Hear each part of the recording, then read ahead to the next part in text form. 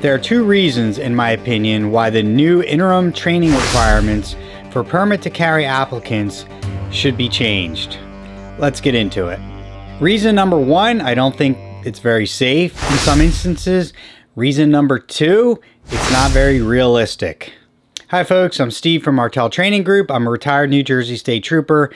When I was in the state police, I worked in the firearms investigation unit, so I'm familiar with firearms laws in New Jersey. And these recent changes that have taken place in July 2023, we have new training requirements for permit to carry applicants and people that currently hold a permit to carry. So I'm going to go through the two main reasons why I think they should be changed. Reason number one, I don't think it's very safe in some cases. If you look at the course of fire, and this is in the use of force document that's found on the New Jersey State Police website, these documents and the PowerPoint and the use of force can be found on njsp.org under firearms info, forms to download, permit to carry section.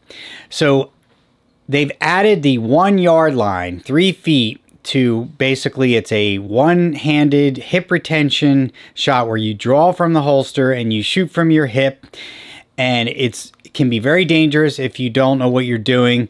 And for someone to walk off the street, just walk into a training class who has very little firearms experience, it puts a lot on the firearms instructor to make sure they can do this safely. Also, most firing ranges in New Jersey do not allow you to shoot at the 1 yard line because it's such a close distance to the target. There can be some issues there. And if you don't do it properly, a lot of people that don't know what they're doing wind up shooting their weak or support hand because they don't do it properly. So police officers get a lot of training just drawing from the holster before they even do any live fire exercises. So it requires a lot of training, folks, that typically is not in a basic pistol course for people who want to get their permits to carry. Also, the course is timed. There's a 4-second period. There's also a 2-second period at that 1 yard line. I think this time constraint adds extra stress to the participant, which can also be unsafe.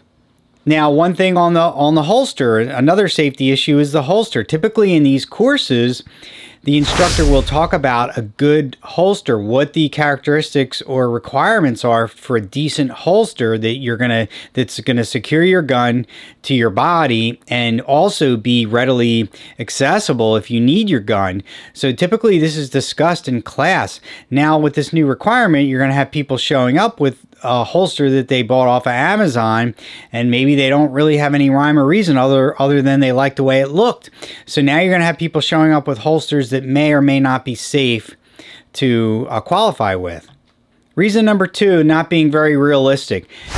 This course of fire, to me, is taken from the RPO, New Jersey RPO, Retired Police Officer Use of Force document that's been in circulation for years. I haven't read each one word for word, so I don't know if it's the exact same document, but I do know that it was the same file name. They changed it.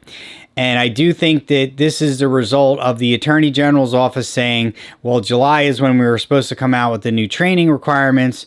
We didn't, so we're going to come up with the interim training requirements, which means it's, until the final comprehensive training program is developed, here's what you should do in the interim. And they've taken this use of force that they've used for the RPO, which again, this is taken for police. This is for police officers. This is the same course minus the night fire with the flashlight. It's the same course that police officers in New Jersey qualify with twice a year. So I just think that it's a little excessive for the average citizen. It's a little too much without additional training. The 25-yard line, I think 20% of the rounds in this course are at the 25-yard line. This doesn't make a whole lot of sense to me because on one hand, as a private citizen who's carrying for personal protection, one of the elements that you have to prove if you ever are in a situation where you use your gun, you're going to have to prove that you had the right to act the way you did and prove that you acted under self-defense. And there are certain elements that have to be met. And I've done a video on this, which I'll put a link to in the description if you want to see that video. But one of the elements is that it has to be an immediate or imminent threat to you or a third party that's near you. So that means that it can't be someone shouting from a window saying, hey, I'm going to get you next week. This is an imminent threat that's in front of you, that's happening or about to happen.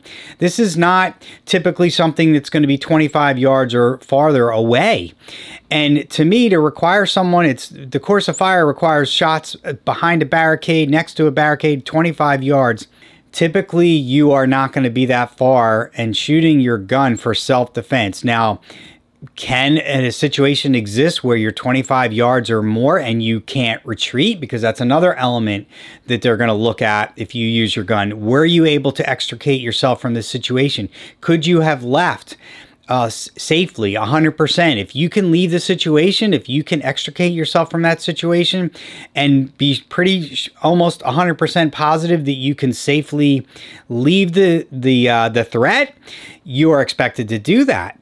So is there a case, could there be a situation where you're 25 yards or farther and you can't leave? Yeah, there could be, but in my opinion and experience, that the chances of that happening to a private citizen are extremely low. So most encounters are going to be very close quarters, very close. So to me, they require the 25-yard line, barricade next to the barricade. I think it's a little bit much for most citizens. I don't think there's anything wrong with training and, you know, practicing at 25 yards, but your mindset should be, this is a self-defense situation. I'm using my gun as a last resort. What's happening immediately in front of me or the people or the person next to me, this is not something that's going to be from a distance. Now, police officer, different story. Police officers are expected to stop the threat. So a police officer may have to shoot 25 yards or farther away because they're expected to stop and apprehend that suspect. So private everyday citizen, usually it's a close quarter situation. So realistically, to me, you shouldn't have to, that shouldn't be part of it. In summary, folks, I just want to say that if you've watched some of my other videos, I'm a strong advocate for additional training. I think people should have weapon retention training. I think they should have close quarter training and all kinds of training courses, timed, not timed, but it should be by choice. It should not be mandated, and private citizens should not have to qualify with the same course that police officers have to qualify with. Just a personal opinion. Or they shouldn't have to do it without additional training. The weapon retention and the additional training should be tailored to each individual and their experience level and what they desire from the training.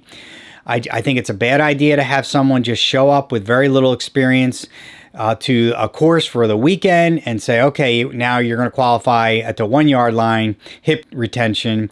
And I just think that's going to put a lot on the firearms instructor. They're going to wind up charging more, having additional days or hours for the class because there's going to be additional instruction that's required. But the good news to me, folks, is that it's called the interim training. It's just until they release a comprehensive course, and hopefully they will keep this stuff in mind when they develop a course of fire for the private citizen for concealed carry, because I don't think they need to be as extensive as the police officer course of fire. And finally, the plaintiffs for the Coons-Siegel matter, which I've discussed extensively in other videos, have filed an emergency motion for a TRO and preliminary injunction to basically amend that original complaint to include these interim training requirements as unconstitutional in a new preliminary injunction. So good news is that Judge Bum has reopened the case, put it on the active calendar, meaning hopefully she will rule and make a decision on the motion that was filed to amend the complaint and issue TROs or preliminary injunction on these new training requirements. So I know some folks are probably holding off on what to do. Should I contact a firearms instructor? Should I wait? So good news that hopefully Judge Bum will issue a decision soon.